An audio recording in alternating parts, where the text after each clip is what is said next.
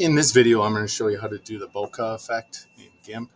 Now we can see that we have one here done already. This can be done with images and backgrounds as well, but I'm just going to give you this nice tutorial using the circle tool. So I'm going to create a new template. I chose 1600 by 1200 pixels. I'm going to take this and I'm going to do my background. I'm going to make my background black.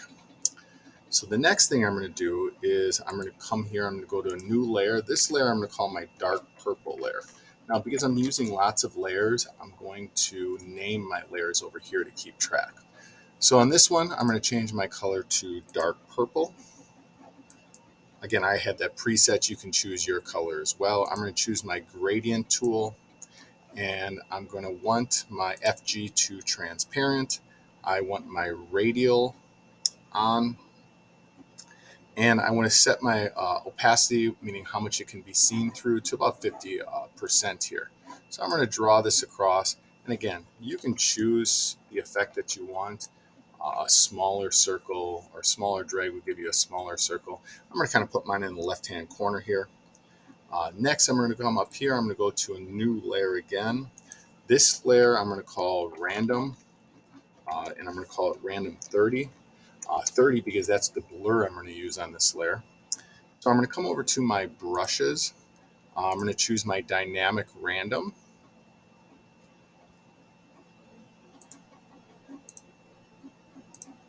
I'm going to change my size to 600.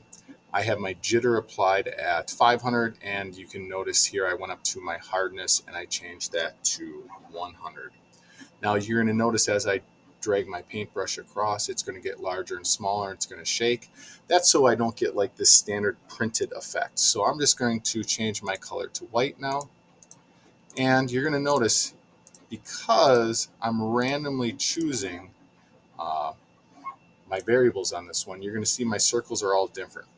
I'm going to draw about 5 to 8 of them, whatever the look you're getting to it. I'm going to go up here. I'm going to go to my blur, my Gaussian blur, and I'm going to set that to 30, hence the reason why I named this layer 30.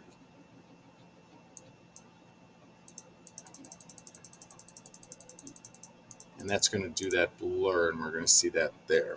What this is going to do, it's going to allow us to create depth. So I'm going to come up here to a new layer. This layer I'm going to call random 10. I'm going to repeat that same process.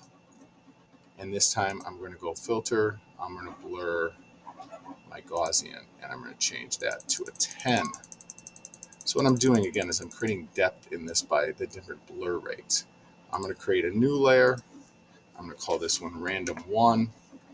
I'm going to do that same process. And remember, anytime that you don't like a circle that's drawn, you can always go back, Control Z, and remove that circle to get the effect that you're desiring. So I'm going to come through and I'm going to change this blur to a 1.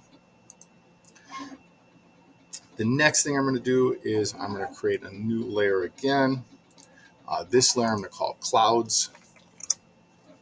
I'm going to come up to my filter, render, clouds, and I'm going to do this randomized with an XY blur of a 4.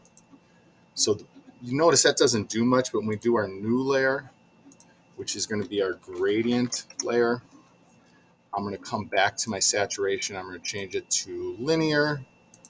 I'm going to go to a full color spectrum down at the bottom here, and I'm going to draw this on. And now I'll come up here to my mode and I'm going to change it as an overlay so we can see that the different blurred, distorted effect that we've created. So I hope this helps as you go about and create your own layer. If I was to do this again, I'd probably change some of my circles. And again, this doesn't have to be just done with drawing tools. This can also be done with layering different images using the same effect.